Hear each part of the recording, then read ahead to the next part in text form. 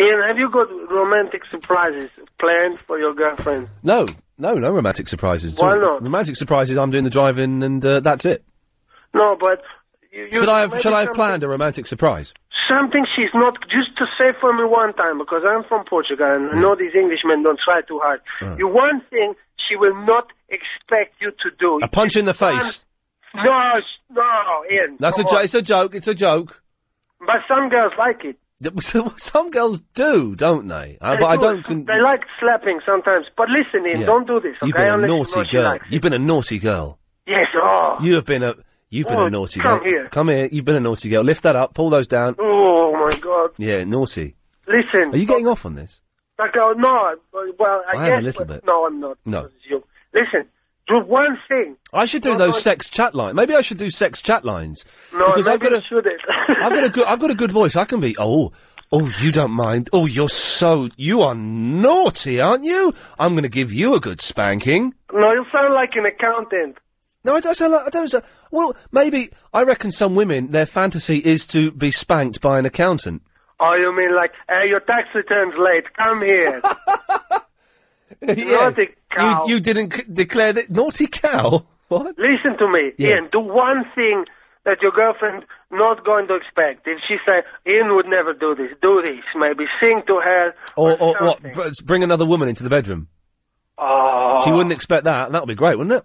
No, but do you know what, Ian? It's eating nerve for me because so many girlfriends say when they're drunk, I would love to have a threesome with two girls. Oh, great, when are we going to do it? Oh, it has to be a girl I know very well, but I just meet and I feel relaxed with her, but she's not a stranger. You're like, she can't exist then. So well, hang on, this is interesting you said. So the criteria that most girls say, because I've had these conversations, is someone that she's good friends with, that she doesn't know, that she's just met, that she feels relaxed with. Comfortable with. Yeah. And I always think to myself, and you have to be drunk as well, do you? Yeah, there's lots of criteria.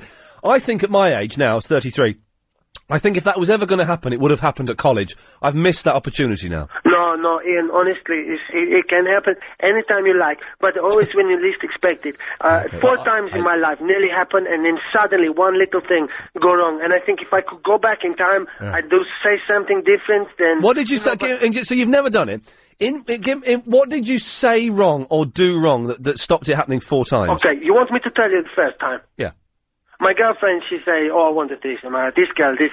So she introduced me to this girl, and I was very nervous, and I didn't talk to her much, because I didn't want my girlfriend to get jealous. So when I don't talk to her much, then the other girl think I don't like her, so it doesn't happen, so my girlfriend says, my fault, okay? Okay. Now, the second time, the same girl come back to the house, we all hold hands. It's the same girl? Yes, same girl, and the same girlfriend, and I think it's going to happen, I can't believe it. You're all holding hands? Yes, and then she come up, my girlfriend come up, and she tied me to the bed. Don't worry, it's not going to be rude. And then she said to me, she's not feel like it. So I'm going to tie you up, we have fun. So I'm disappointed, but I say, okay. Then when I'm tied up, the other girl comes in, okay? Okay, this is brilliant. This is Philberto telling me how he missed out on a threesome 4 times in his life. It's very exciting. Right. Put this in cream. The 2 girls start to kiss, okay? Oh, right, okay, so the girls are kissing.